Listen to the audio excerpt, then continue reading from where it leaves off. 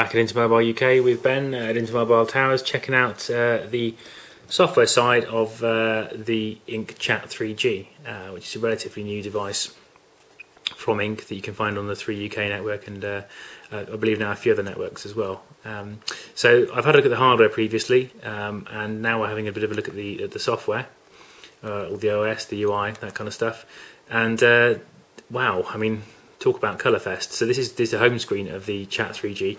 And as you can see, there's quite an array of different colours in the wallpaper, but also quite a selection of apps. And this little bar at the bottom is something you'll find that's common that you can pull up at pretty much any time to swap between apps. I might even be called the app switcher, which would be pretty much a spot-on name for it. So as you can see here, you've got the Chat 3G being all about social networking, internet access. You've got pretty much every social networking or Web 2.0 or browsing app under the sun, search, messaging, a few kind of onboard apps like contacts, but even the contacts are drilled in with the likes of Facebook and Twitter, so very much an integrated device.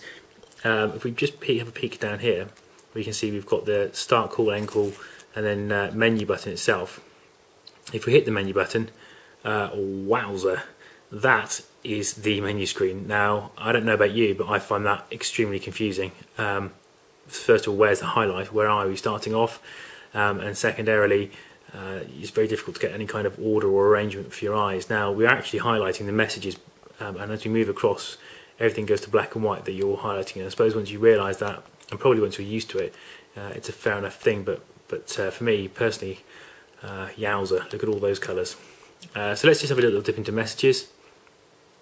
We can create a message, and we have various different options there to in which ways you want to create a message. Obviously we've got SMS, email, Twitter, Facebook chat, Skype chat, crumbs, absolutely spoiled for choice. Let's just back out of that. We can have a look at the browser. This is running a Brew for its OS, so as you can see there are some differences compared to other smartphone OSs. Let's just go to Planet 3, why not, and wait for it to connect. As you can see, it's running over HTTPA, which is the little H symbol in the top left hand corner, and it runs at a reasonable pace, so you can browse down the site. And it's not super smooth like, for example, an iPhone or maybe an Android browser, but it does the job, and the site's nicely optimised to fit the screen. Well, it would be because it's free site. Let's just close that. So I'd like to exit from the web and back up. Let's have a look at some more apps. So pictures. Let's take a look at see how the screen copes with some images. And let's just select something to open. How about that? You can see here there's a little bit of lag between me pressing buttons and stuff happening.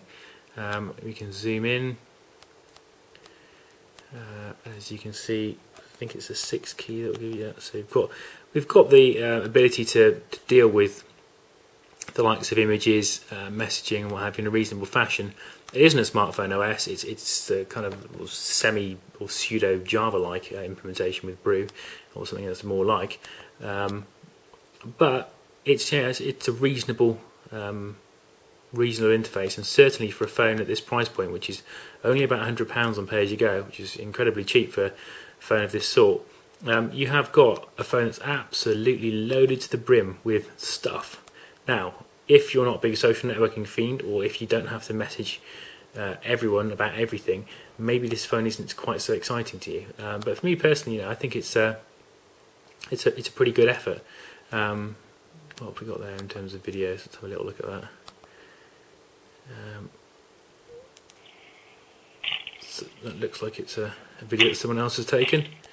Not that interesting to me personally, and the video quality didn't look too great either. But like I said, £100 on pay-as-you-go, you're getting a budget phone. And as you'll see if you check out the hardware review that I did, actually the hardware implementation is absolutely fantastic. It's a really nice tactile phone, exchangeable set of covers, which maybe isn't the most exciting thing for most people.